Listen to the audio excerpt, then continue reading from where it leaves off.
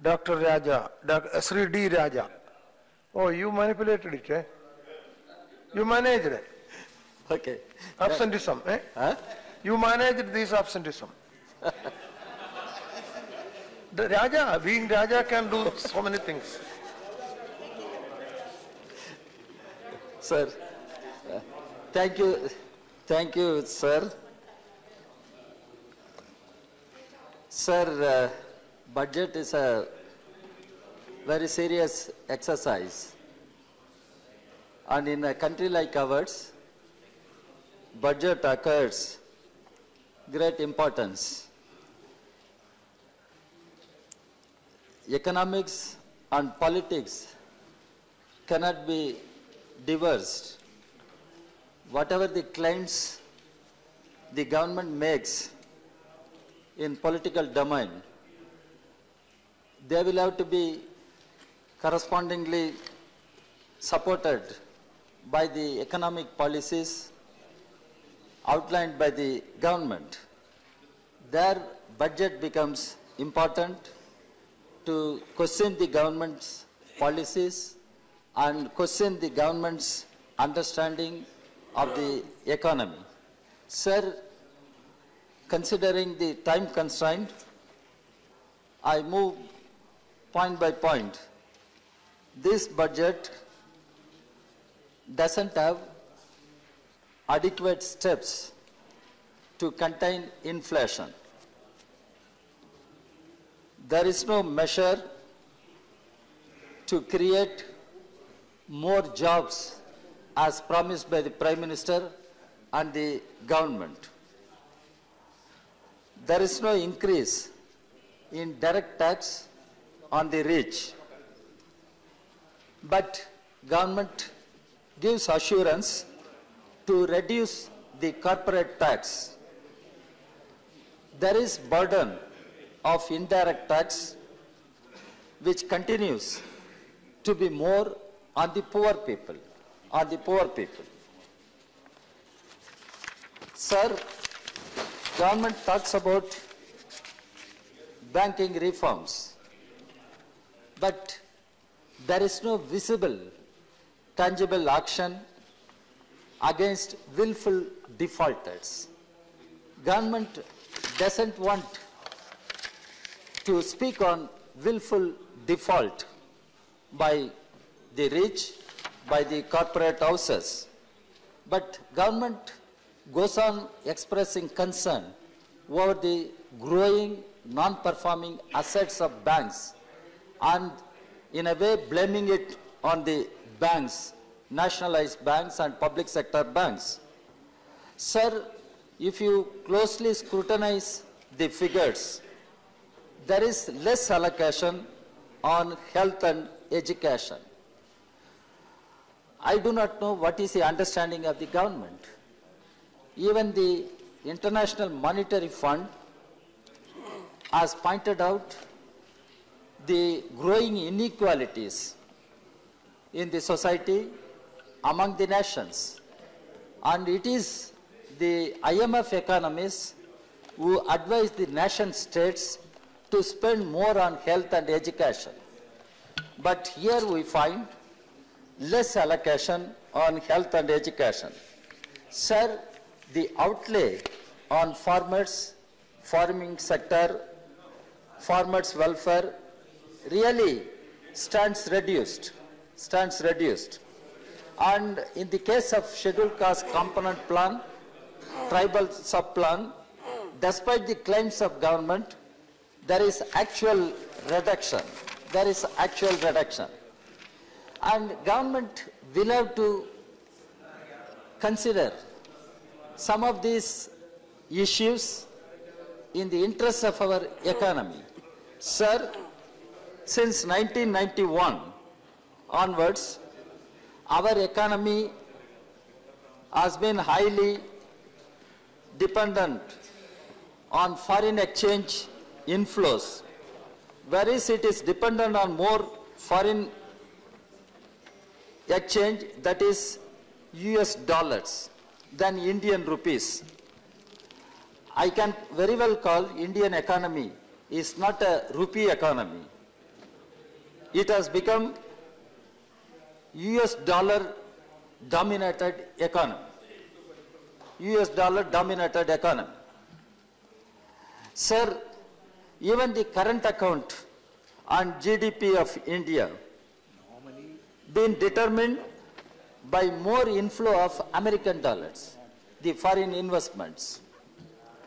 Always our current account is in deficit mode where US dollars receivables by way of exports and services are less than payables to imports and services. Sir, always we find the US dollar is premium and currently it is around 6%. Our economy is really dependent on US dollar. Sir, as our borrowings, all our borrowings, including the government, the external commercial borrowings by government companies are all in London Interbank offered rate, rate, which is called LIBOR, rate of interest and denominated in foreign currency, which are market-driven factors, and mostly are controlled by manipulators and speculators than real economic factors of supply and demand. I do not know whether the finance minister and his team applied their mind, because there are issues. I raised it in the past also. While the economy is in such a form, our country already faced huge foreign currency derivative fraud and LIBOR manipulation in the year 2006, 2009. And this side may tell me if I am wrong, I stand corrected. And the matter, sir, the manipulation in the year 2006 and 9 have affected our economy to the extent of 40 billion US dollars. And the matter is pending in Honorable Supreme Court since February 2010 under public interest litigation. It is for the government to probe the issue and try to find out the truth how this fraud was committed. The RBI have fined, sir, RBI has fined 19 banks, which includes public sector bank, that is State Bank of India, 6 private banks in India and 19 foreign banks in India. All paid the penalty unconditionally without appeal and accepted the guilt. This is, I am talking about even the United States, where we witnessed this fraud. The FBI investigated this fraud and levied more than multi-billion US dollars on all fraudulent banks, including Bank of America, JB Morgan Chase, and all these details are there before the government. But what I am trying to say, government will have to investigate it further, and it is in the interest of our economy how this kind of derivative fraud was allowed in the past and what we should do now.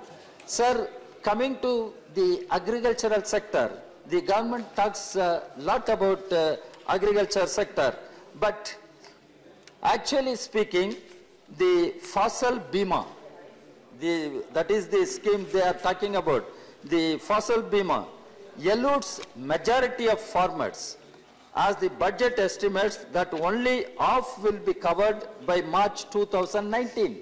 That is what your budget says, that it will always elude the poor farmers who need the facility most simply because Bima companies work on market logic. They are driven by market. They work on market logic and not on social security logic or social benefit logic or social welfare logic. Sir, Anyway, the budget is a meager 9,000 crores, 9,000 crores. Large populations of tenant farmers, tenants, I am talking about tenant farmers, stand totally bypassed. And there is no provision to meet the consumption needs.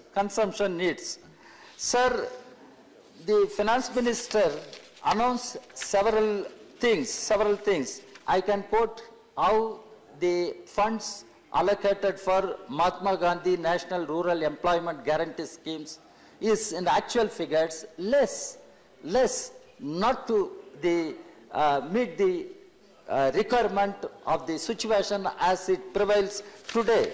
Sir, if you take the scheduled caste component plan, tribal sub-plan, finance minister claims there is increase, but what is our understanding of scheduled caste sub-plan, component plan or tribal sub-plan?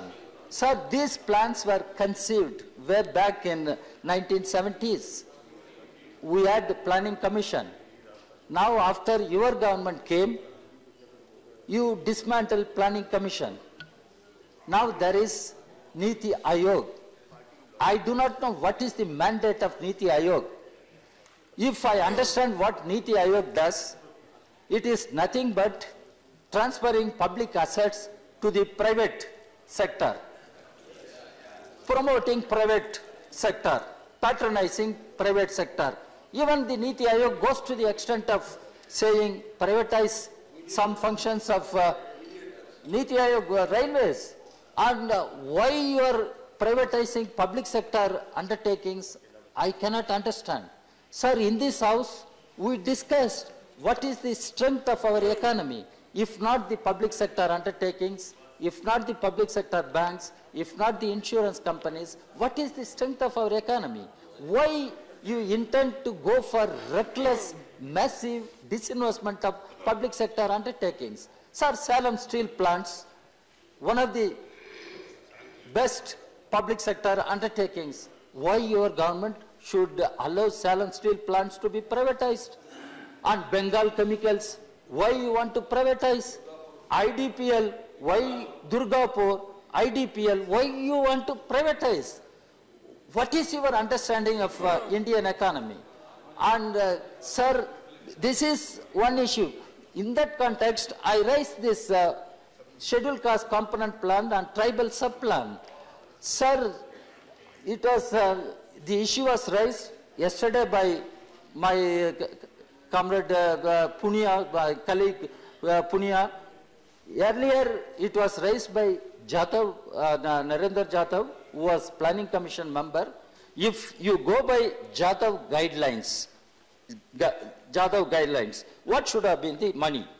And MOS Finance is sitting here. I am asking him, if the guidelines were to be followed, this year's allocation would have worked out to rupees 91,386 crores.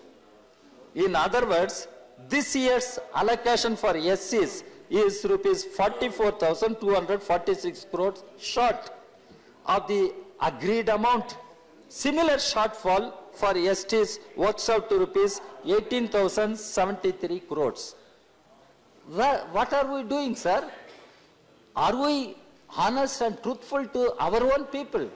Why this fiscal statistical jugglery that we are playing with, and we are trying to mislead the people? In fact, your allocation for scheduled caste component plan, tribal sub-plan has gone down.